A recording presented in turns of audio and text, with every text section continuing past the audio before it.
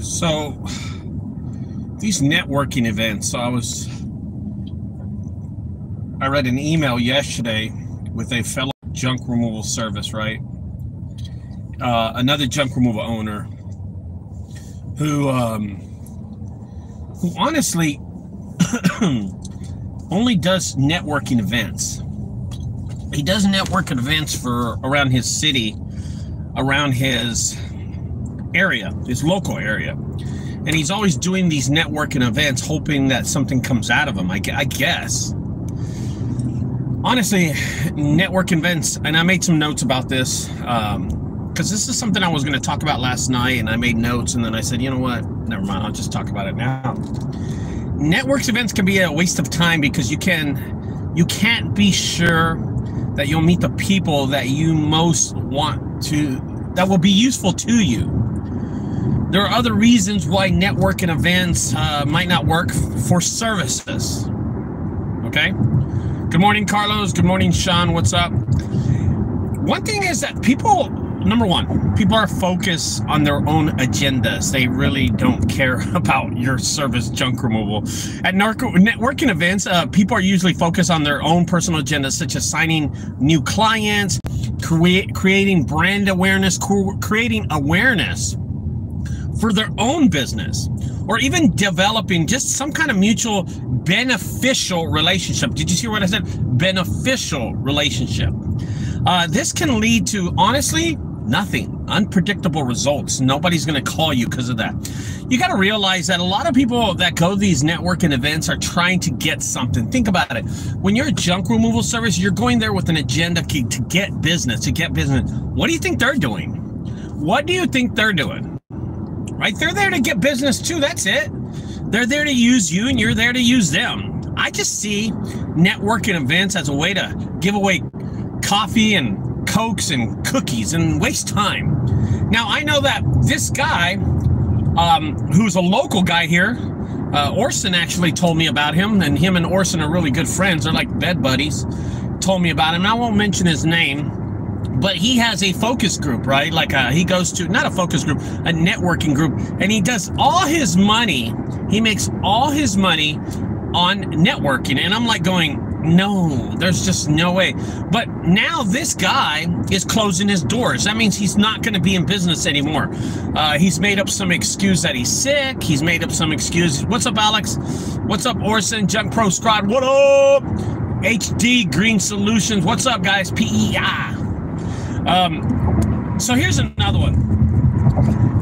You might not meet the people that are right for your business at these networking events. These probably people are bankers, right? I mean, you know, they're not related to what you need. The people that you might not need might not be at a right fit for your business. For example, these people you need to meet don't attend networking events because they're already successful people, right? And they have already their own strong networks. They don't need to hear some chump go in there and talk about his new junk removal service that just opened locally. It just doesn't work like that. And number 3, connections can appear fake. Hey, yeah, I'll give you a call. You give them your card, and then they take your card, and then they never call you.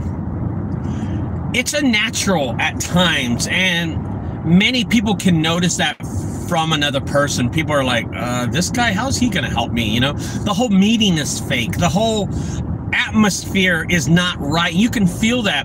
When connections are made without a certain goal, that's when it works out. That's when it works out. When someone's honest with you, you can tell that this person really needs your service. You can tell that this person really needs you to make more money, right? So I remember a while back, and I'll give an example of this. I was working for this real estate guy, and he was making a lot of money. He still calls me to this day. I act like he's in past tense, but honestly, he still calls me. And he talked to me, and I was doing a job for him, and I had been doing this for 3 or 4 times I had worked for this guy. And he said, man, you should go to this networking event where a lot of people might use your service. And I was just like, yeah, you know what, bro? I'm honestly, I'm happy with just your business? He goes, well, I work with other roofers, I work with other remodelers, I work with other plumbers that honestly might need your service. And I'm like, you know what? And I told the guy, I said, hey brother, I'll rely this on you. You should be the one spreading my word out. And honestly, I got another customer. Some guy called me and said, hey, I know Timothy, and Timothy recommended you. And I was like, Timothy, my homeboy, you know what I mean? That, you know, helped me out.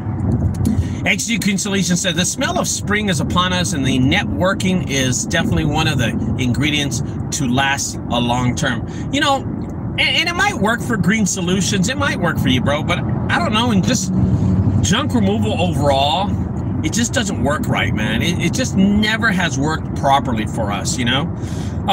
It is such a sneaky little, you know, it just seems like it's such a sneaky business, you know what I mean? You always got to check your email. You always got to, you know, read your emails. You always got to be that bridge builder between people. Now, those are all the notes that I took in it. But I'm always, okay, so let me tell you what happened one time, okay? This is a true story, 100%. This is my example of a meeting. So one time, me and my friend George, who passed away recently of cancer, me and him went to a coffee shop. And when we pulled into the coffee shop, I see one of our competitors is parked there. And it was called, let me tell you the name of the company. It was called J-Dog. And we were in the Keller area. I remember pulling in to this coffee shop. And this coffee shop was a big coffee shop. They went out of business, by the way, the coffee shop did. And behind the coffee shop, they had like a meeting area.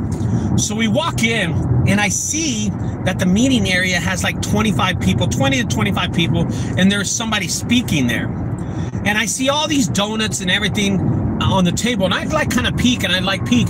Well, this guy had set up a morning meeting. This J-Dog guy had set up a morning meeting and invited all the local realtors to come in for coffee, croissants, and donuts, which was really cool. And I was like, oh, yeah. And I look over and I'm like, oh, dude. And then me and George started laughing. I don't know. Me and George kind of think the same. We're like, why does he have to give away so much stuff? If someone's going to use you, someone's going to use you. I don't think you have to force cookies and donuts upon somebody. I don't know. That's my opinion about this. That is my opinion. Y'all might work for y'all, but to me, I'm not going to spend money on something like this. I'm just not going to. I'd rather let the internet do the work for me.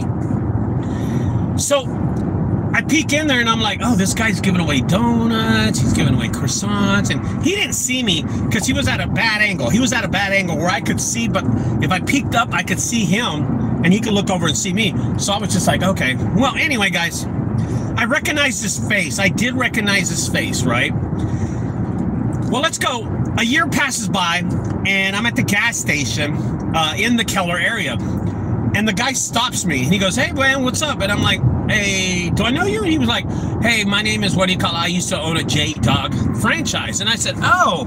He goes, yeah, I used to own a J-Dog franchise. I said, well, what happened? He goes, well, I closed it down. They had too many fees, blah, blah. Yes, I am a cheapskate. You're right, James, you're right, 100%. And he started telling me about all this stuff, you know. And I said, well, what happened? He goes, well, you know, we overspent, blah, blah, blah. He just spent a lot of money. And the fees were ridiculous for J-Dog. And I said, you know what, dude? I think I met you one time. Did I meet you at a networking event you were doing at a coffee shop? And he goes, yeah, that was me. Yeah, we used to do that once a month. And I was like, damn. So once a month, he was doing this free event. And I said, how well was that for you? He said, to be honest with you, I got one customer out of it, and they used me about once every 6 months.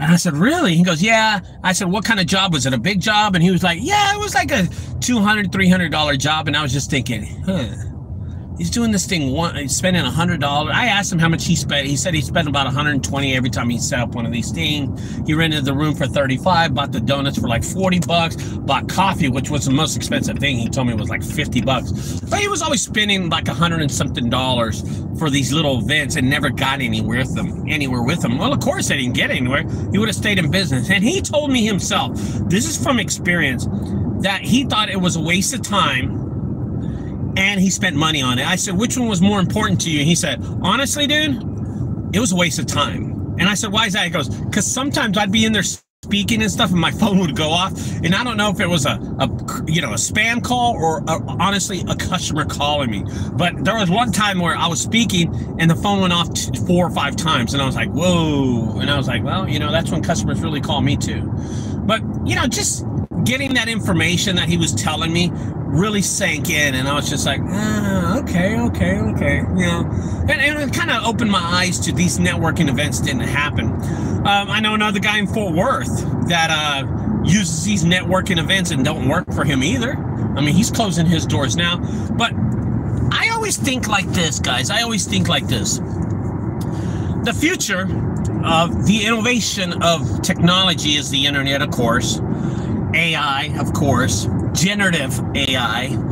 And my business is leaning towards the generative AI, you know what I mean? I'm always leaning to those things instead of concentrating on door hangers, networking events, street signs, which do work. The signs on the street do work. I'm always leaning towards things like that, but I'm not leaning towards things like that. I know a lot of people lean on these street signs. They do work, by the way. I don't do that. I let the internet do everything for me. And as you can tell, I own a lot of websites. I built just a website the other day, junkguysdfw.com. That's www.junkguysdfw.com. And I built probably one of the most complex eviction process pages on the internet right now. I know it is. And if you just see it and read it, it asks the questions that customers really want. And all of that is the same kind of thing that generative AI is looking for. You know what I mean? They're looking for people to answer these questions, and I answer these questions for them. I rely on websites, on social media to boost my business. That's what I really rely on. And I'm hoping other people do take it the same way and understand it that way. Okay, guys, I'm hoping that people don't waste their time on networking events, on, door hangers and business cards. Oh, Jesus. If I could tell you I don't have any business cards in anything I do, if I could tell you that, you would be surprised. Anyway, and you're right. That's a great comment all around junk removal.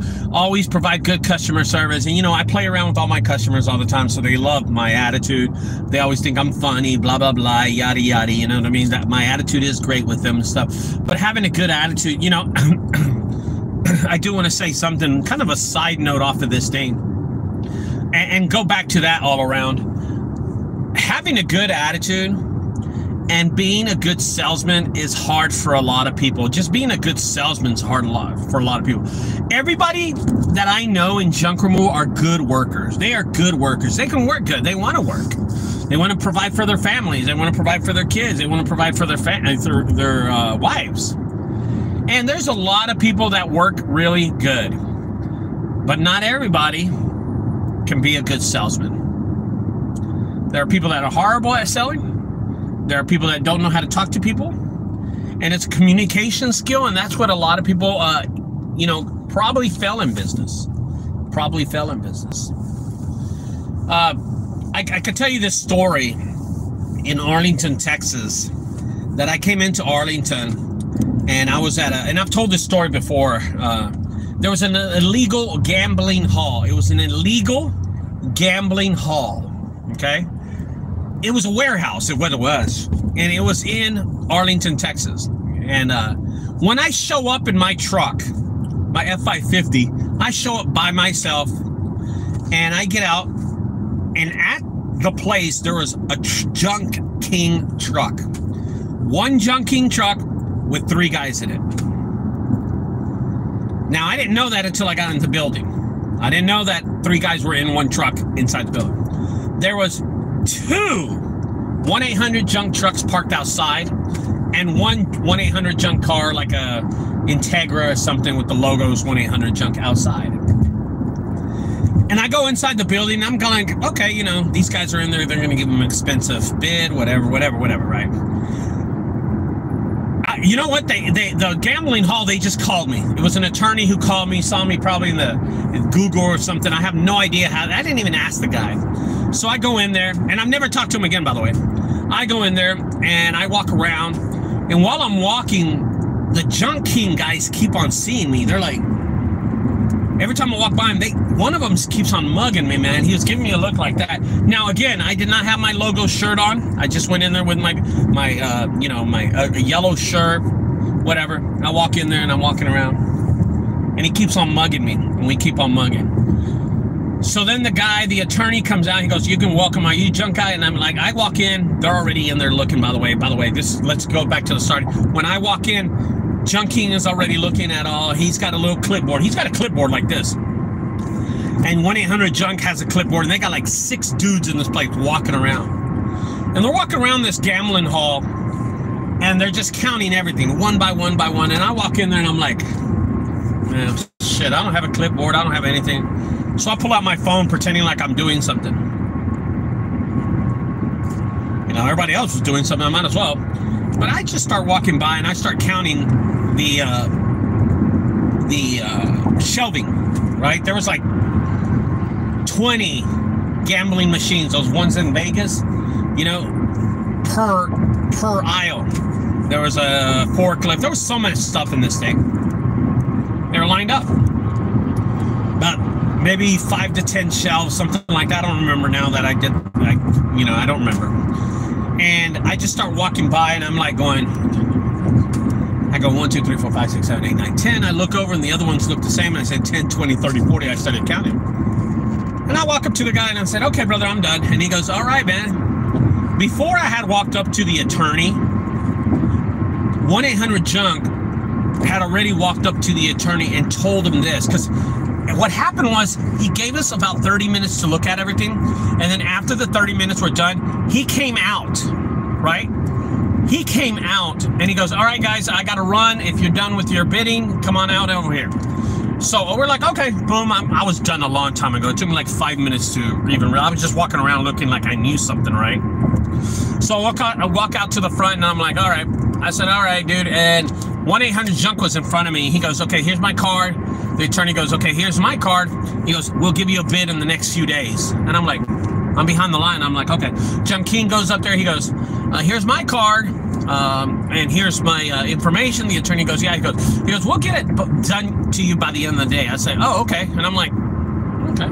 The guy walks up to me. He goes, "Hey, you're the junk guy, right, with the videos?" And I say, "Yeah, that's me." He goes, "All right, brother, here's my card." He hands me his card, and here's your, and give me your email. And I said, "Well, I don't have an email. I'll just give it to you." He goes, "All right." He goes, "All right, and when do you think I could get your bid in the next few days?" And I said, "No, I know how much it's going to be."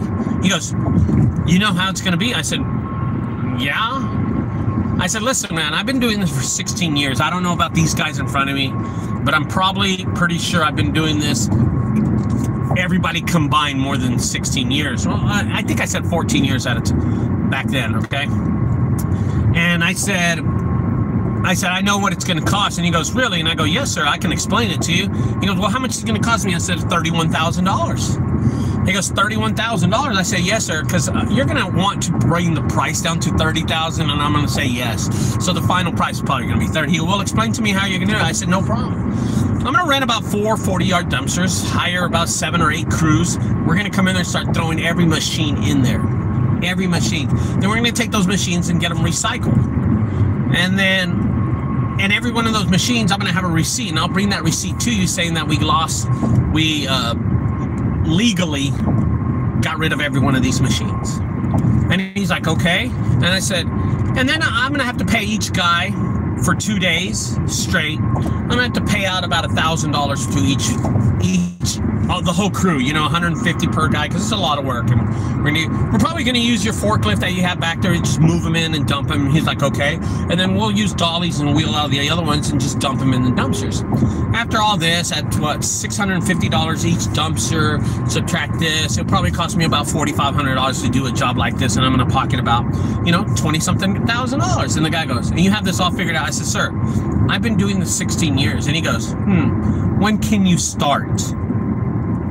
And I told him, I said, "When do you want me to?" He goes, "Well, I'm back in town." He wasn't even from here. He was from Utah, remember that. And he said, "I'm back in town on Monday." I said, "Then I'll see you Monday morning." He goes, "Okay, I'll be here around 12 noon. I said, "I'll have my crews," and I showed up and everything.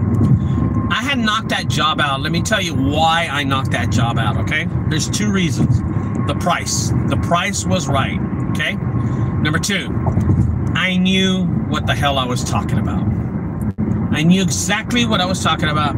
I knew that this job was going to be this long, and I completed it in 2 days. Honestly, the first day we really knocked out most of it, about 80% of it. The last day was just like to give the guys extra money because I was just going to make a lot of money off this deal. And, you know, the thing about it, it was the salesmanship that really pushed why and how I got this job. It was my attitude, my ability to see something so big and so complex and everything and give them a price so fast.